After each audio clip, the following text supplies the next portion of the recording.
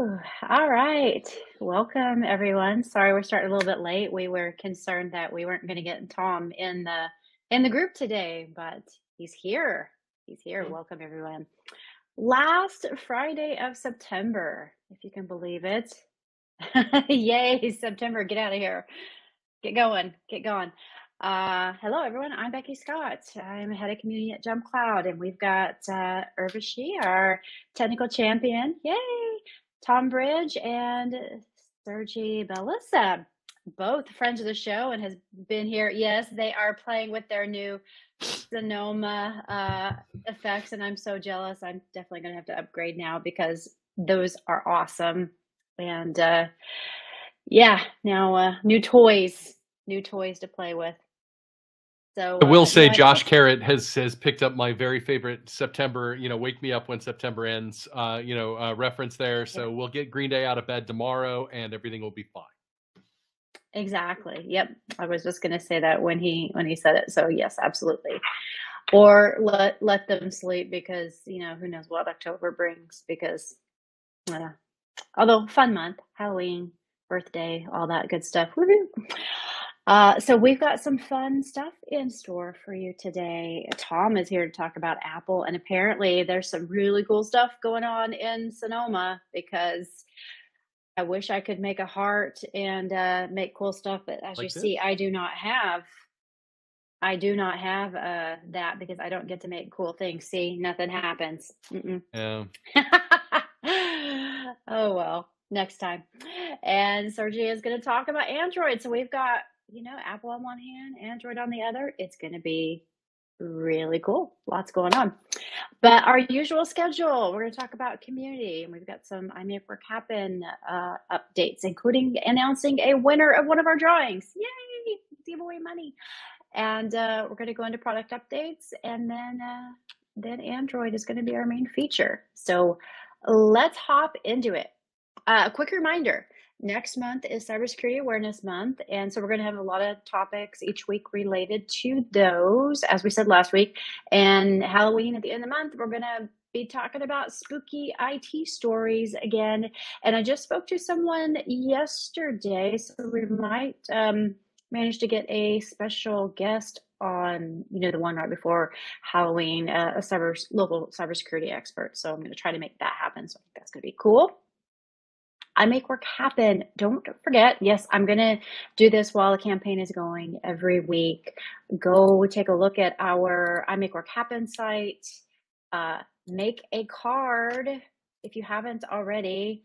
Tell us how you make work, innovation, security, any of those things. There's lots of choices. Go take a look at that. Make your own card and share it.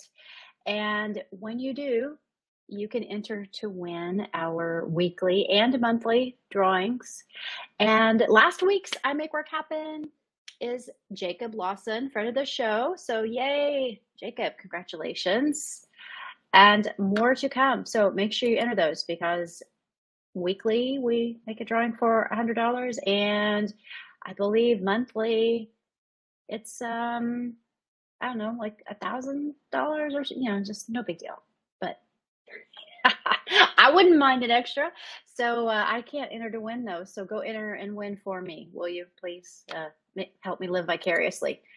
I think it'll be fun. Oh, and Meetups is moving into the IT social hour, and we are sunsetting the Meetups platform, moving over into virtual IT social hour, which it will be hosted on Crowdcast. And we just sent an email last week, one more email coming out to remind you to move over and follow there so that you can get notices when we're going to do those. And I think they're going to be a lot of fun. We will have some great conversations and maybe even do some via Google Meet so everybody can be on camera at once. Thank you, Urvashi, for sharing that. But lots more to come. So please stay tuned. On the community side, we've got some, Let's see, we got some questions. One of our members asked about redoing Authenticator on their phone. It's actually not that hard when you get a new phone to reinstall, but if one of you want to go and answer that instead of us answering it, please go jump in and help out. Let's see, M. Cabrera. We'd love to have you jump in and answer that instead of us going in and doing that, but we're happy to. We just wanted to give you a chance to do that first. And then HT Grimmy was asking about printer access and security solutions in JumpCloud. And I know that some of you have had conversations around that before. So if you want to jump in before Urvashi does, please feel free to do that as well. I know she's doing some research, but we're always happy to have y'all jump in before we do, because we want you to share your expertise, because we know a lot of you are pretty good experts in JumpCloud. And then Sean Song, once again, he's out there throwing out some great scripts. He has a location-based dynamic system groups on a day-to-day basis script that he has shared. So go check those out as well. And I believe that is it. Yes, Urvashi Sean is a lean, mean scripting machine. So go check all those out. And with that, Tom, I think it's your turn to talk about some product releases and announcements. I will hand it off to you. I was going to say, the release that everybody's been waiting for, is now available in JumpCloud. And yes, I'm talking about Fedora 38. We did launch Fedora 38 support on Tuesday. And so, if you are out there and want to use Fedora 38 within your Linux fleet, we now have full support for that. You could fool it before with the Etsy issue file and doing all of those things. But we'll be talking more about that in the coming weeks. Look for something on the community about all of the great things that Fedora 38 can do for your business. We will also have support for Amazon Linux 2023 this year. As well as, and of course, I have to go back to my notes to remind myself exactly which distro, Debian 12. Because I didn't want to get the number wrong. So look for those in the next couple months. We're keeping things busy on the Linux front. We're definitely out there to keep the lights on for all of our Linux using customers. But in addition, I want to point people at the the article that we put up on the community this year about our full support for macOS 14 Sonoma and iOS 17. Here at JumpCloud, we strongly believe that release day support is the order of the day for anybody who's doing Apple device management. And so we are proud to announce that JumpCloud is fully compatible with our, with the new releases from Apple. We are super excited for all of those things. There are a lot of great features in iOS 17 and macOS 14. I know that the one that I'm really excited for is the call screen, and so you can customize what other people see when you call you call them, which I think is kind of rad. And of course, I'm in DC, so the name drop feature feels like natural reality to me. Here, being able to share your contact card and that contact poster when you just get another phone nearby is a superb experience. In addition, I will say that there's some additional battery life improvements that I've been seeing in iOS 17 once it gets through the initial machine learning pieces on my new phone. So I've been really thrilled with iOS 17 overall. It's a really solid release for Apple. It's a lot of quality of life things that are really welcome for any iOS users, especially for those of us who live and die in messages. There's a lot of really great features that are there. In addition, here at JumpCloud, we're really focused on the desktop management more primarily. Although we're going to hear a lot from Sergey in just a little bit about our expanding mobile empire. The macOS 14 features this year are mostly stability and functionality. And so I've been running macOS 14 with Sonoma, or macOS 14 Sonoma with JumpCloud on my daily driver for a couple months now. And it's been really stellar. It has been rock solid for me. I have not been having some of the usual issues for, pieces there. So look for more of, in the stability and functionality space. And if you followed along in our announcement, you may have seen something brand new, which is our new login window. Stuart, I see your question there. When is the new login agent for macOS coming? And the answer is, of course, when it's ready. I don't like to get hung up on dates. If only, but here in JumpCloud, we're using it every day. So I was going to say I live and die, but with the new login window, that is all that is out there. Look for something in the next couple of weeks, and you'll be able to turn that on if you want to. And so, we're going to be doing some stuff in product to tell you all about that when it comes out. So you'll know by when you log into the Jump Cloud dashboard if you want to give the new login window a try. So we're super excited about everything that macOS 14 brings to us in stability, but also it brings some fun quality of life features like being able to react with confetti, or being able to do the hearts thing, and being able to it's there are goofy good fun things in here as well. In addition, we've got some new policies that are out there, and for those organizations who are not interested in running Sonoma until it's ready for their environment, or until they've completely given it the full once over for testing, there's two policies that you need to be able to install. You're going to want to be careful to make sure that you have your policy precedences set correctly, and that you're not putting a bunch of different policies with conflicting settings on there, because Apple devices default to the most secure posture, which in the event of software update means Apple considers a delay policy as less secure than no delay. And it considers a shorter delay period as more secure than a longer delay period. You may feel differently about that, and that is perfectly fine. I just need to prepare you properly that if you have multiple delay policies set, you're going to want to make sure that there's not a delay policy conflict in place. So in that environment, if you want to delay, you have two policies that you need to use. One of them is the delay major version policy, and the other one is the macOS Sonoma install app blocker. Because if you set up the delay policy and your user is tricksy and maybe uses a USB drive to bring over the installer app from their personal MacBook, they can run that if they have admin rights. But we'll keep an eye out for that process, and we'll block it if you've got that other policy in place. But be aware that it involves installing that policy and logging the device out from its account in order to keep an eye out for that process. So if you don't want to install it, that's a perfectly viable security posture, but you're not going to be able to block it for more than 90 days. So by Christmas, you're going to be supporting macOS Sonoma, whether you want to or not. So keep that in mind. You don't have long.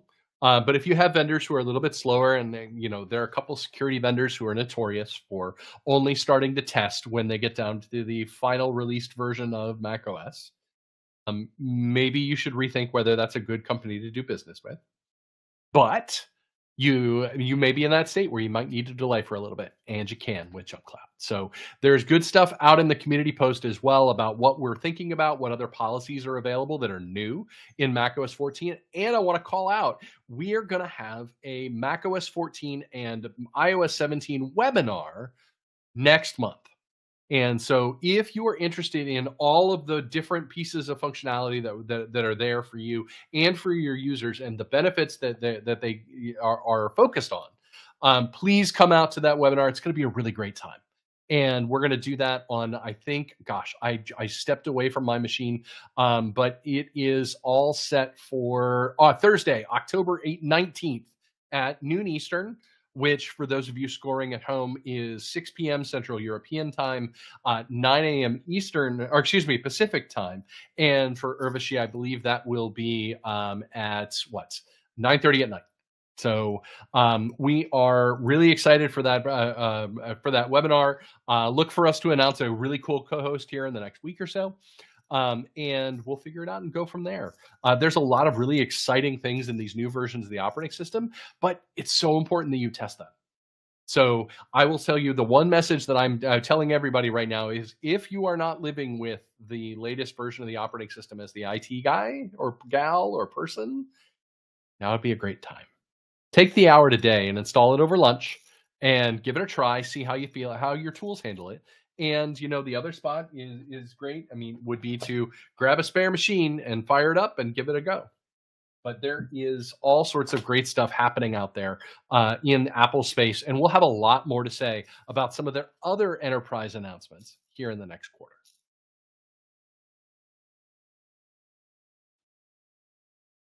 Sounds intriguing. Can't wait. I always like to leave people guessing and maybe wanting just a teeny bit more. Mhm. Always wanting more. I love that. All right. Um, Kelly is saying, I generally recommend doing the upgrade in the week between Christmas and New Year's if you can hold out until then. There have been a few Mac OS revisions by then, and it's generally a slower time of year with lots of people out of the office. Think that's Can be a a good good time to piece of start. advice if stability is your thing and, if that's the primary goal that you have. But the other question you have to ask yourself is, what happens when I buy a new machine from Apple a month from now and it comes with Sonoma? Are you ready? Because that switchover date is coming. I fully expect Apple to, I don't know, maybe Santa Tim is preparing a brand new version of the series processor for release later this year or for release early next year. You need to be ready for those kind of situations, and that is a really important part of this. Yeah. And Brandon said, as I'm interviewing vendors at the moment for projects, I'm being very firm on OS update support for Mac. Very good idea, Brandon, because that's important that they have that in place.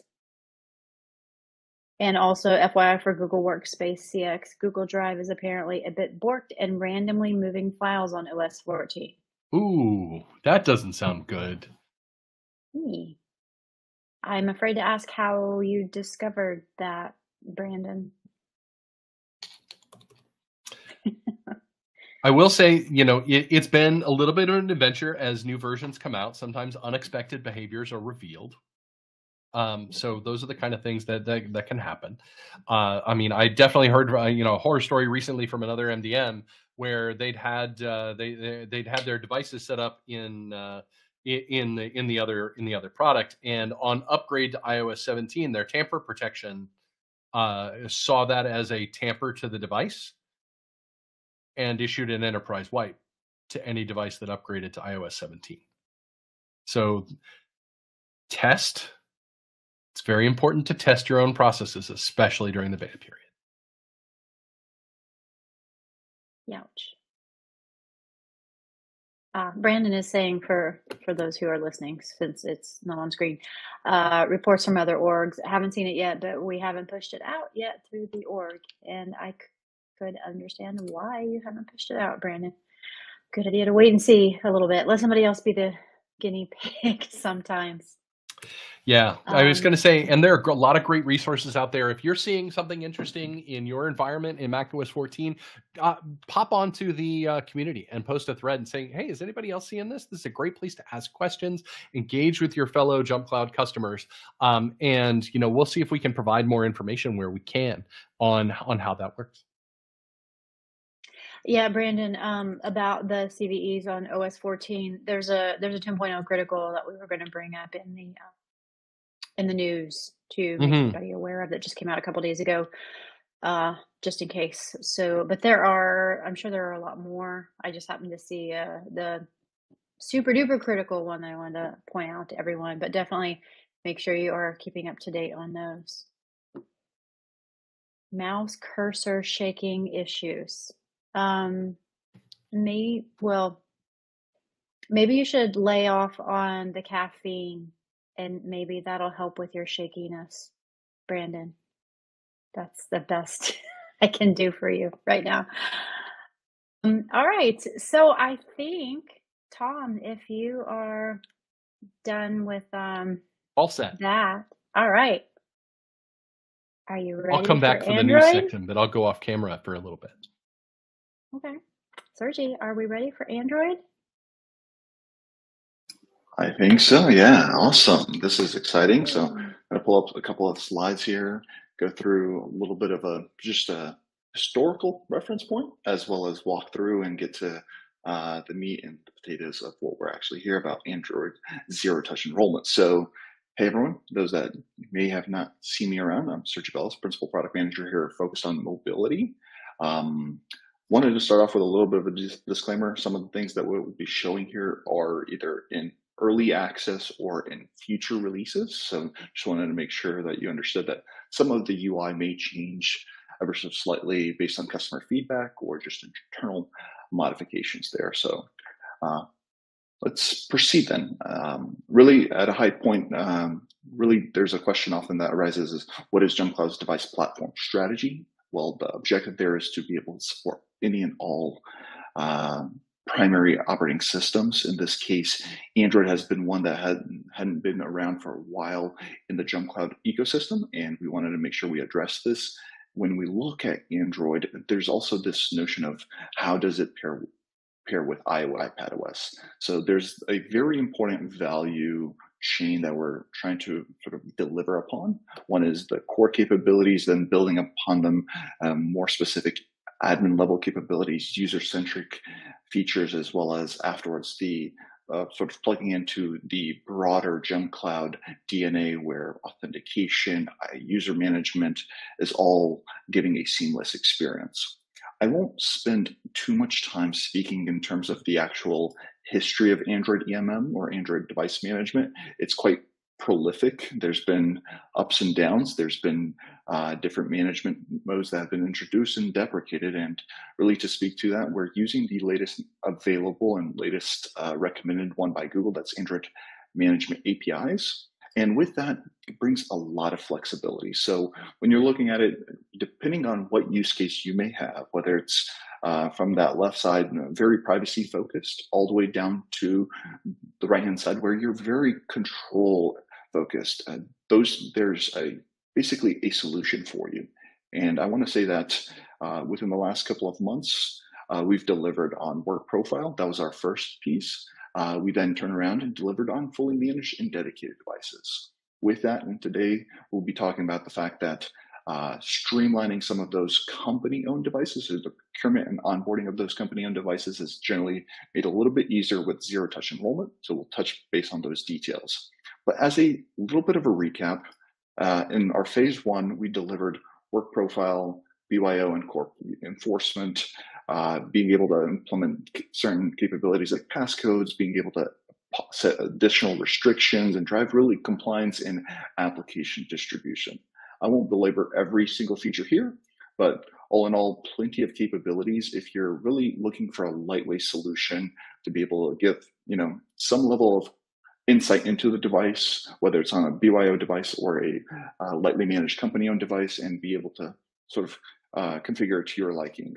With that release, we actually did a significant amount of capabilities around application management. So we integrated the managed Google Play Store, giving you the ability to use public, private, and web applications, being able to instantiate how you want those installed, updated, all the runtime permissions associated with that. And then we very quickly shifted gears to the next piece. That's really to hone in on our fully managed and dedicated devices. It was a sort of multi-phase approach.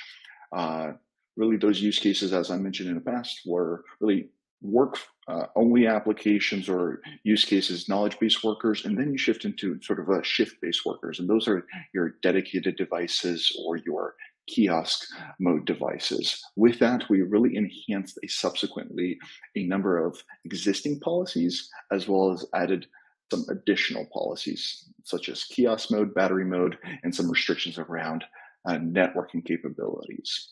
A couple of things to highlight would be system update policy was something that was quite anticipated, allowing you to sort of instantiate for your fully or dedicated devices the ability to update, and especially also when to not update that. Those were the appropriate freeze periods we introduced in case you're going into the Thanksgiving holidays, Black Friday, and you want to make sure none of your warehouse devices go in the middle of the shift start updating. That's a perfect time to use that particular freeze period there.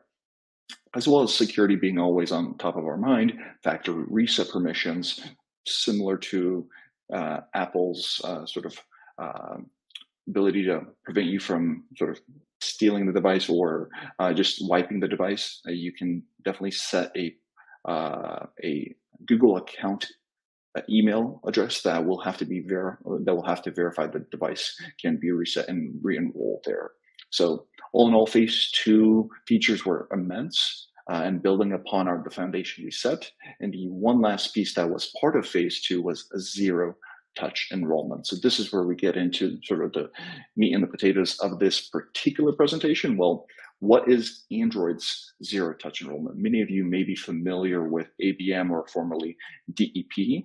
and you sort of anticipate a similar experience. Well, this is Google's response to that. So it helps streamline the onboarding experience, but there are a couple of caveats. Android Pie or 9.0 and above, Android 8.0 and above devices are compatible with that, or particularly a Pixel running a 7.1 and above. So there's certain versions that are starting to introduce it. So if you're looking at 9 and above devices at this point, I would expect you to be able to, if you are procuring them through the appropriate reseller. So that's probably one of those critical questions to highlight, or points to highlight, that Google does not currently just let you add a random device that you've procured at Best Buy or somewhere on Amazon and say, hey, I want to add this IMEI or the serial number to this particular portal. Apple previously was a little restrictive about that. They've added since then capabilities. Google currently has some parameters around whom you can purchase that from and what type of devices. I think I saw a couple of questions pop up when I was looking around, and we do have a reference point there. So there is a list of resellers that are certified by Google. You can sort based off of how Google deems them either a gold or a silver partner. You can specify based on your the region or the country that you may need to procure that from, as well as the devices themselves. Typically, these are merely Android Enterprise recommended. They've gone through a certain certification level. For example, I think I saw someone mention about warehouses. If you're looking for Zebra devices, you'll find, what is that? About 39 of them that are certified.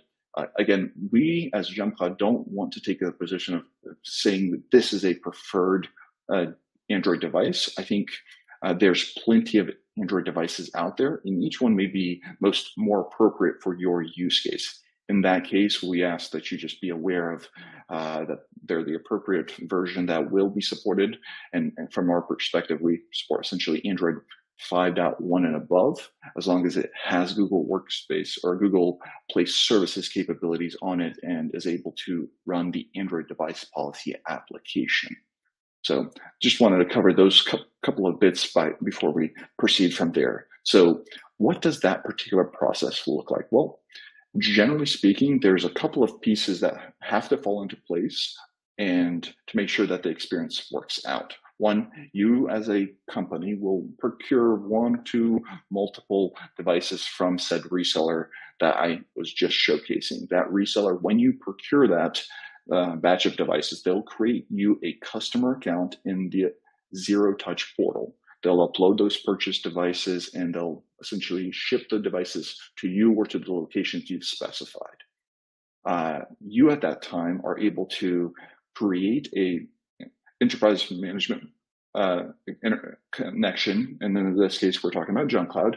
And once you've established that, once we get out of EA, you'll be able to see that experience. You'll be able to connect to your Zero Touch portal. From there, you'll be able to pull in the necessary configurations, mark each of those devices on the basis of an IMEI or a serial number, make sure that they're appropriately configured. And once they boot up, once that end user gets that device, they power it on, connect to the network, that enrollment process launches automatically and proceeds with the configuration. The end user will have to press a couple of buttons throughout that configuration process, but this is a way to streamline that. There's not an option to somehow enroll or configure your personal accounts or avoid enrollment outright. So that's generally the process that Android Zero Touch goes through.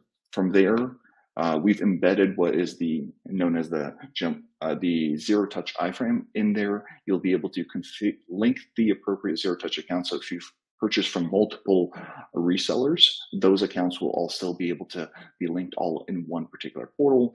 You'll be able to specify that as the Android device policy controller application. You'll be able to even specify some of the support information in case a user is trying to understand how it's booting up or having challenges. They'll be able to contact or email support accordingly. From there, I wanted to call out there's a little bit of a nuance of when we're talking about the reseller actions versus you as the customer actions.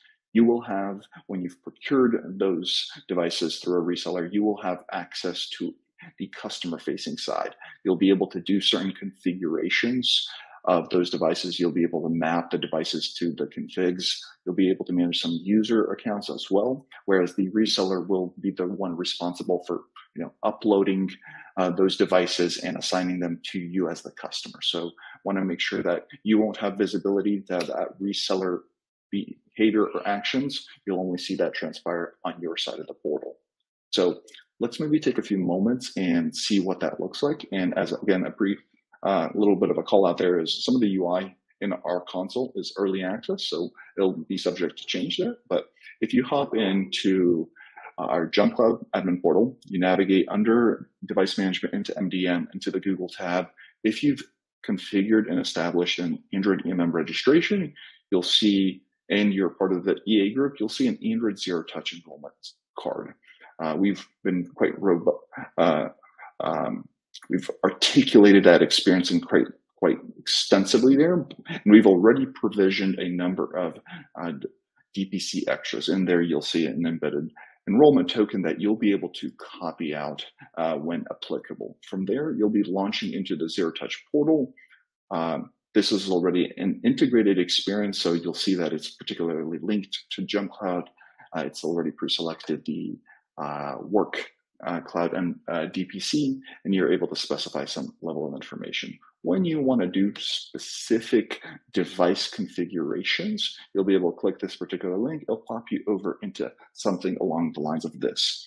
In this case, this is where you have the opportunity to build a net new configuration. This information is sort of for you to be able to sort of recognize where that's set to go. There's plenty of options here from the legacy notion of where DPCs were previously able to be built. Moving forward, Google restricts that to be only the Android device policy, which is what we're utilizing. And this is where you would sort of paste those device policy controller extra bits. And it specifies how to provision and creates a longer lived enrollment token from that perspective so that you can whether those devices are laying around for a couple of weeks, couple of months, depending on your expiry time of that token, you will be able to sort of boot up those devices after the fact. You'll specify that information accordingly there. So if we're trying to hop into an example, I have one here already specified just for demo purposes. And then what you do is you come in here and you'll see your list of devices. Generally speaking, you'll have a default that it will link to, and you'll be able to specify accordingly which configuration you want. As you have more devices, or if you need to do this in bulk, there are capabilities that Google provides. You can upload batch configurations, or you can download to make sure if you need to do some level of inspection of that information, and then some lightweight user and reseller management that will be available to you on your particular customer account. So net, once you've established this configuration and assigned it to the devices, whenever that device boots up and gets Wi-Fi connectivity or cellular connectivity, they will check in essentially with the appropriate APIs and start that particular enrollment process. So coming back to that, we're sort of getting to a point where we're addressed all four major enrollment types as we denoted here. And at this point, we wanted to make sure that the company-owned experience, beyond just doing a manual or a singular onboarding or enrollment process, that you were able to streamline them as well. So really, that's the extent of where we're going. We're going to have continued efforts that we'll be building out based on your customer feedback here on how we can further enhance it. We have some additional already features that are in the works or in our thoughts from that perspective. So excited to be back. At this point, Becky, Urvashi, I'm happy to gauge a couple of questions if there are any. All right. Well, I'm not seeing any in the chat yet. The one question I did see was actually Apple. But that was, I'm not sure when that came in. It might have came in before you started. Any questions, anyone? I think this is really exciting. I know I've seen so many questions around zero touch.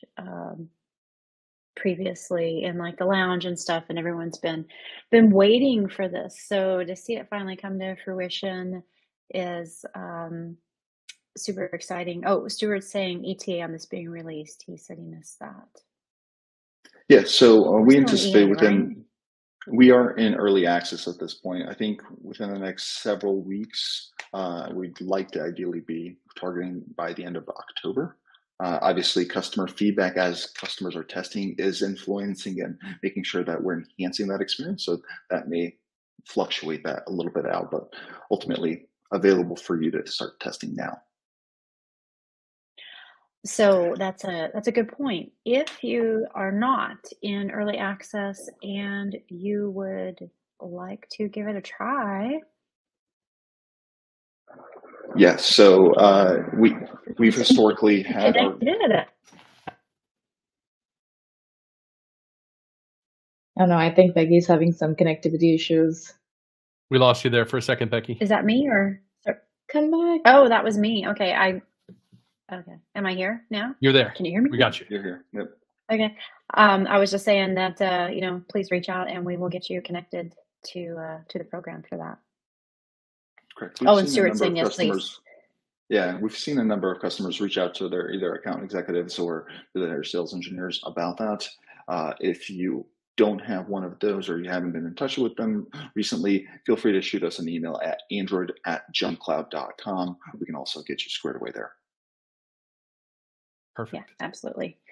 And anytime, if you want to just reach out to me or Tom in the, dang it, I'm frozen again. No, you're good. We got you. Okay, my face is frozen.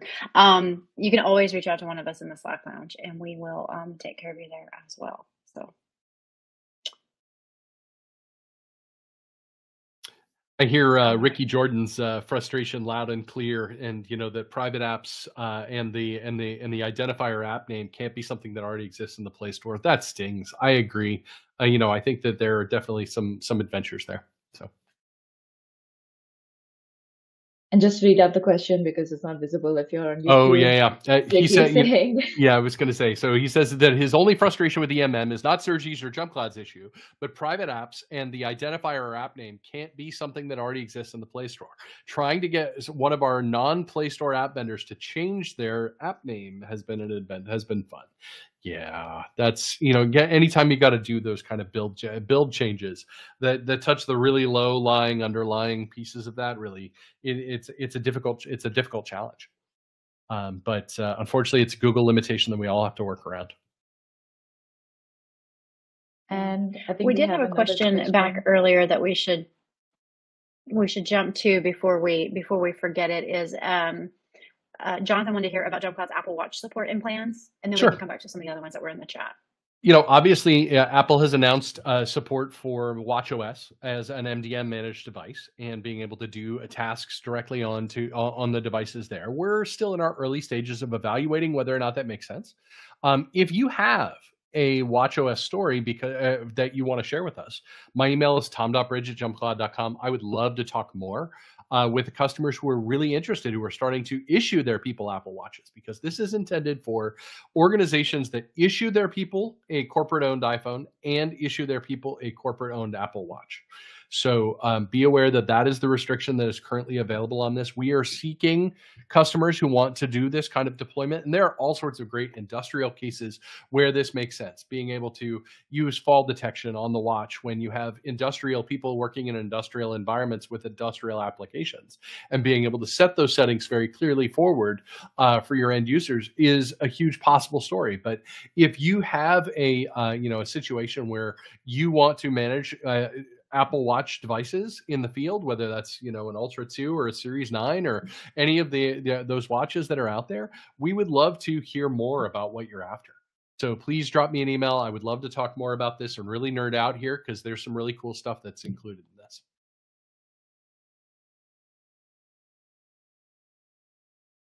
Oh, Ricky asks a really good one.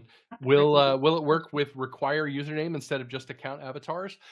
We are going to market with account avatars. We understand that there are some organizations say, well, I need to have this limited to just a username and a password field. because of the way that macOS operates, because of the File Vault login screen, which must show you valid users at that position, we are following Apple's lead here. And we are following Apple's security paradigm. You must have a user on the device. We are going down that perspective, and that is where we are operating from. If there's a strong, compelling need to just limit this to username and password, we'd be happy to talk about it some more, Ricky. But we recognize that the File Vault login screen is going to make that a real challenge for us, because that is Apple's default posture, is showing you a username and users that are already on the device with their avatars. And then we're just following their lead. Okay. For Android work profile, do you have a timeline on when we can use Jump Cloud Managed Device as a conditional access policy? You're in the right room with the right people. I'm not going to take a date off of this yet. I'm not going to share a timeline here.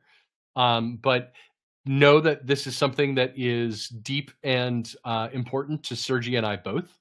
In fact, you're talking to two of the three people who are really driving that forward right now. And we are working hard to have a good time frame for folks before too long. But I'm not ready to talk about timelines. Yeah.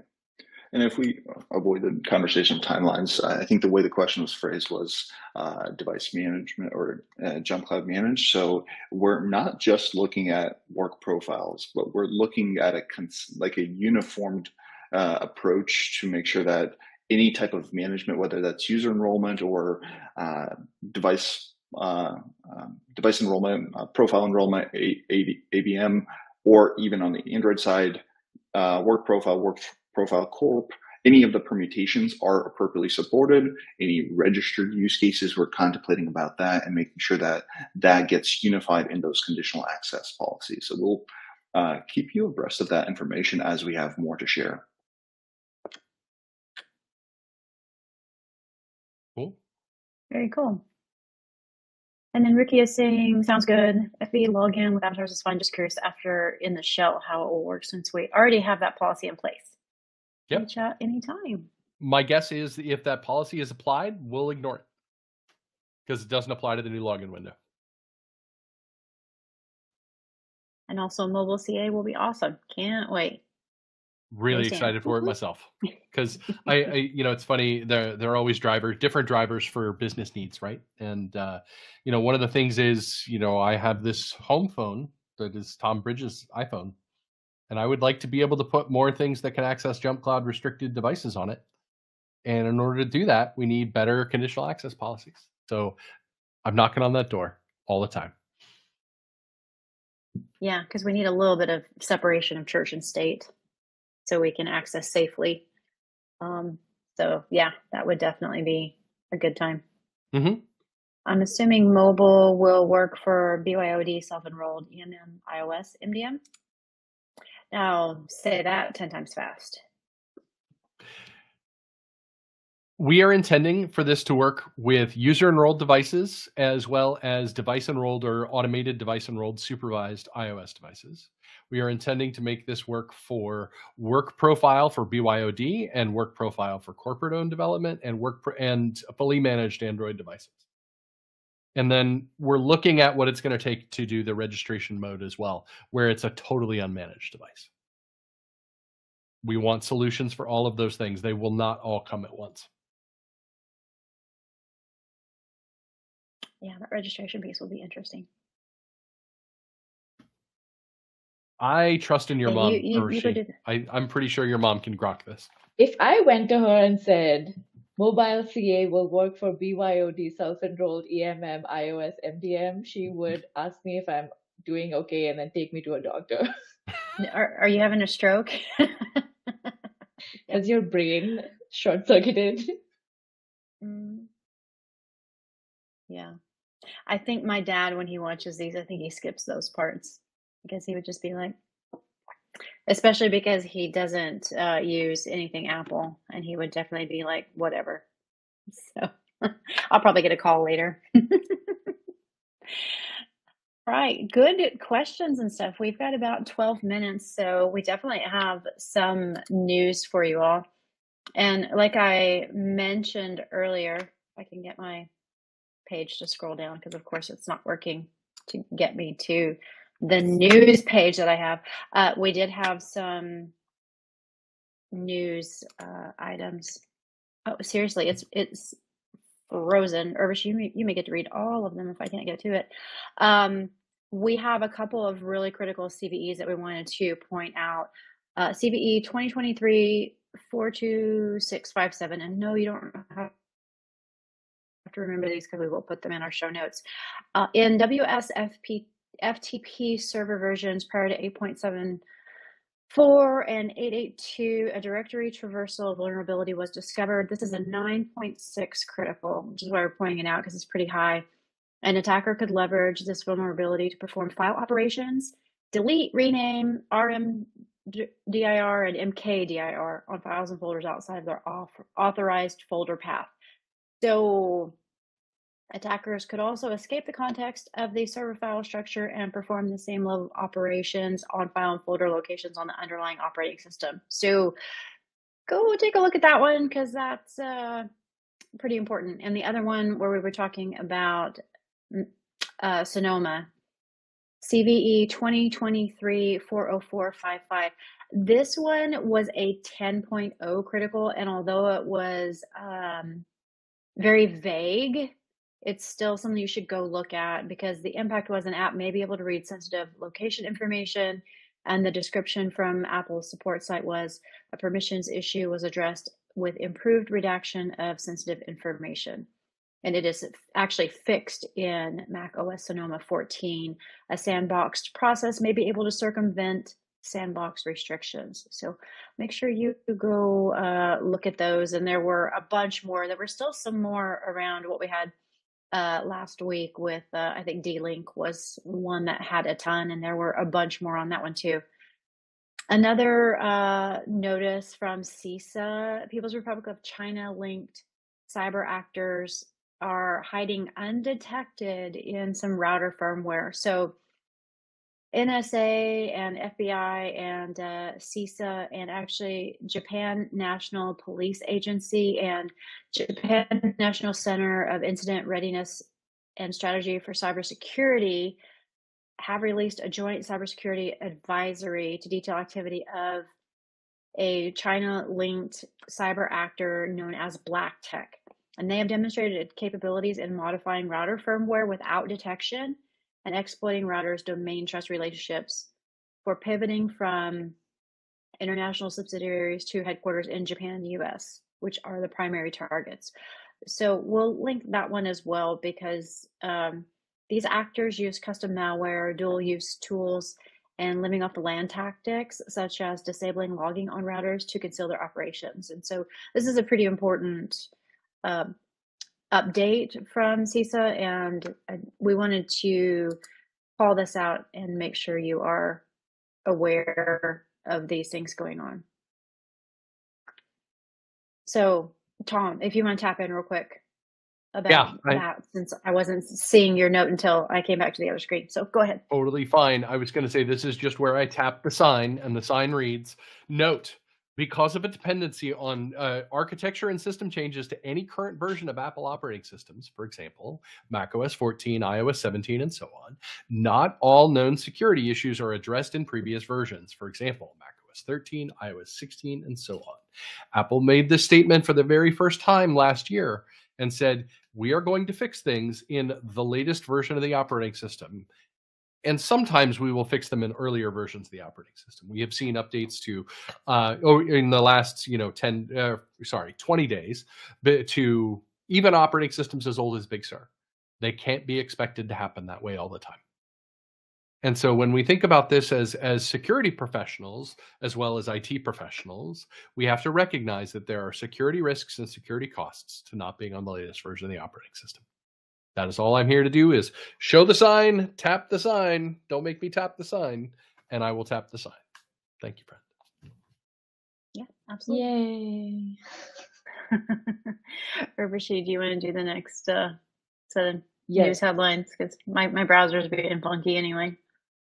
And in some lighter news for everybody, I don't know, actually this may be just as bad. Amazon wants to charge a subscription fee for Alexa eventually. So during last week's event, Amazon demoed generative AI features it's been working on for Alexa, and that it will allow Echo users to preview in the coming months. These features have the ability to have back and forth discussions with Alexa, showcasing its opinions, like a favorite sports team. Now, they are saying that there is no timeline on when Amazon will start charging for Alexa, but Dave Limp, the SVP of Devices and Services at Amazon, said it's not decades away. So brace yourselves for another subscription fee. Moving on. News has just come out that Apple considered buying Bing from Microsoft. So Microsoft reportedly discussed selling Bing to Apple just a few years ago, and if the deal went through, Google would no longer have been the default search engine on iPhone. So Bloomberg reports that the discussions between the two tech giants happened in 2020, citing anonymous sources. And according to the outlet, Microsoft execs met with Eddie Q, Apple's services chief, to crack a deal that would see the company take control of Bing from Microsoft in an acquisition. But nothing really happened after that. So, that's an alternate timeline that exists somewhere in the universe where Bing is the default search engine on iPhones. In better news, your website can now opt out of training Google's Bard and future AIs.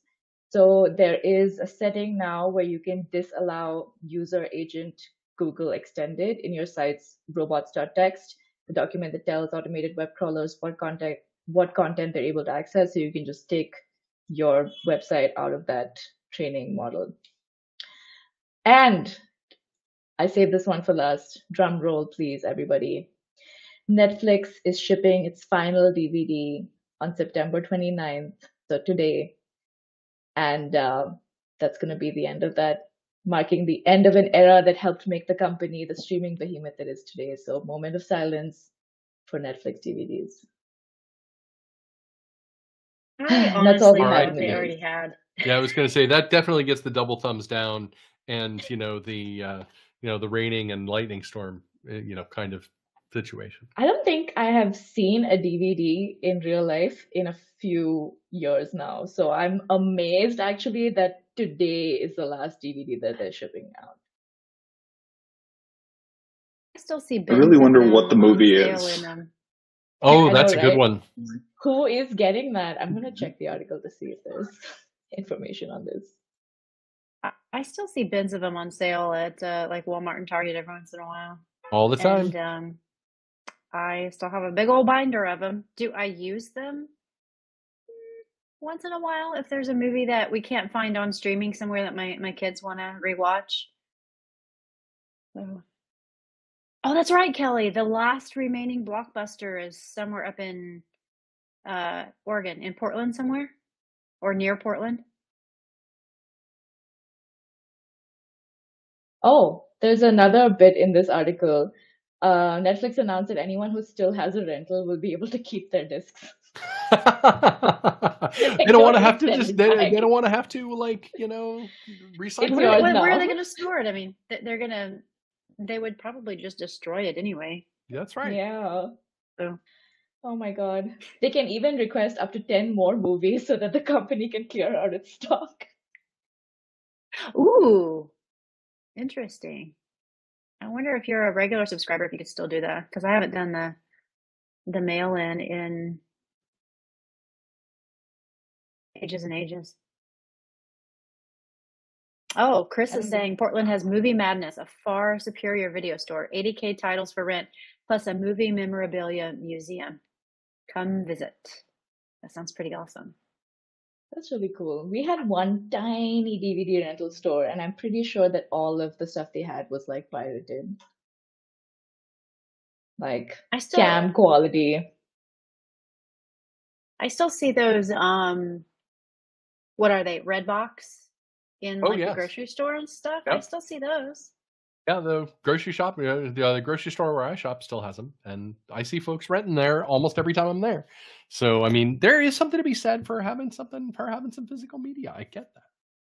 But, well, yeah, because the streaming services are going up and up and up, and so I could see just renting a movie is going to be a heck of a lot cheaper than paying for 5, 10. It's getting borderline ridiculous now.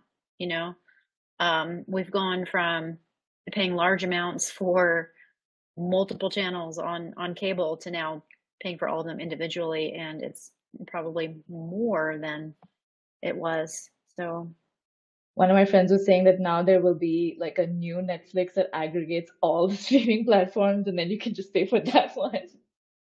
yeah, we're gonna circle back eventually. At least I kind of hope so, because it's getting kind of ridiculous. And Kelly's right. Streaming can also yank something out of rotation because reasons, and now it's gone forever. That's the problem, is when like Netflix or Hulu or Amazon Prime take it out of rotation. That's why I have to go back to my DVDs if I have it, because you know, I want to watch it and I can't find it anywhere. So it's like, hey, I want to. Lost Boys, as an example, that was a movie that I liked as a teenager, and I couldn't find it on any of the streaming platforms. So I had to go find the DVD so I could watch it for nostalgia reasons, because it wasn't on any of the regular streaming platforms, unless I wanted to rent it, like it wasn't, you know, just regular for free. Luckily for me, I've completely memorized my favorite movie, Mean Girls. So even if it ever gets taken off, it lives in my head.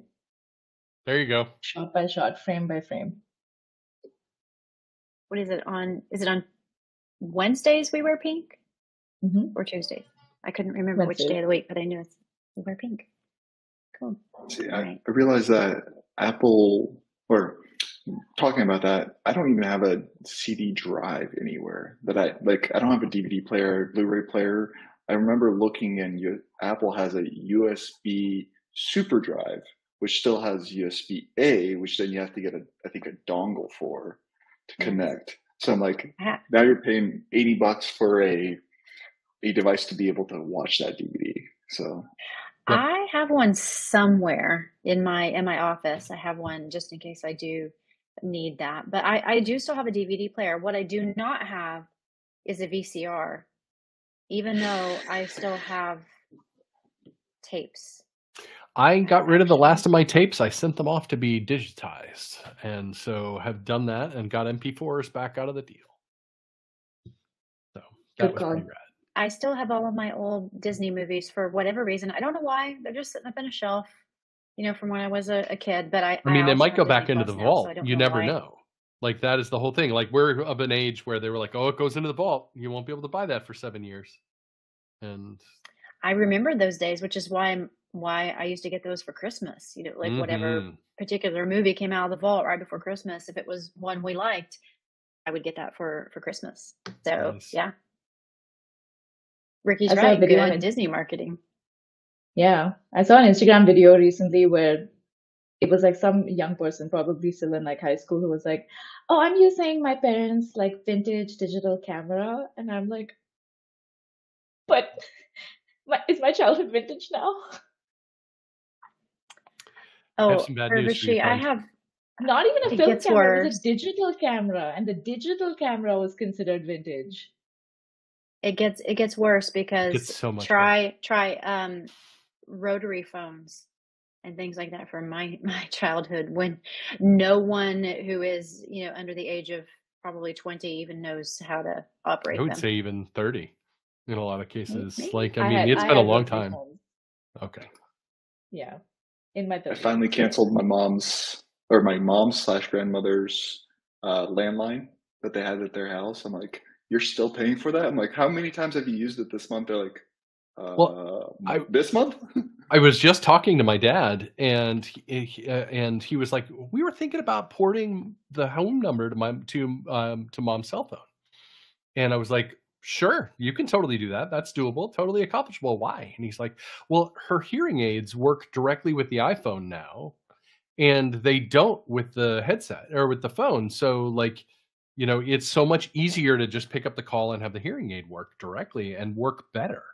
So That's pretty they cool. are thinking about giving up her cell number, which they hardly ever use anyway. And now I mean, I rarely call anybody without doing FaceTime these days, at least not within the family.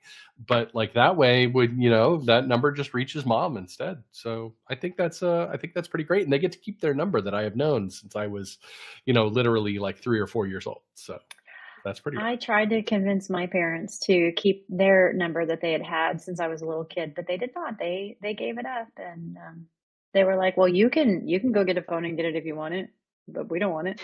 But they do not have Apple devices; they have Android, so we are incompatible, and we cannot FaceTime. I'm sorry. I know. That's what WhatsApp is for. I've tried. Urvashi has the point. WhatsApp is kind of the jam. I definitely have learned to love moving the group text to WhatsApp if you have multiple platforms involved. So. Yep. It's a lost cause. They do text, but getting WhatsApp or something like that, I can't. You have to download a whole new convince them. app and then configure it. It's too many things. Yeah. He just hates all those extra apps. And downloading extra things. He tries to delete everything off of there that he can. That's not absolutely necessary. So that would be one. He tried to delete his email and everything off of there, and I'm like, you need that to log into the Android stuff, Dad. You can't do that. You actually need that. So yep. Now Friends, I'm definitely getting a phone call. Yeah. I need to turn into a pumpkin. We've got to cut it off because we are past time. But good to see everybody. And happy Sonoma Week and iOS 17. And I'll see you guys next time. Yes, thank you, everyone. We will see you. Oh, and Ricky is going to be our guest next week for I Make Work Happen, and we are super excited about that, and it's going to be a good time. So looking forward to seeing you all next week and starting Cybersecurity Awareness Month. So take care, everyone. See you next time.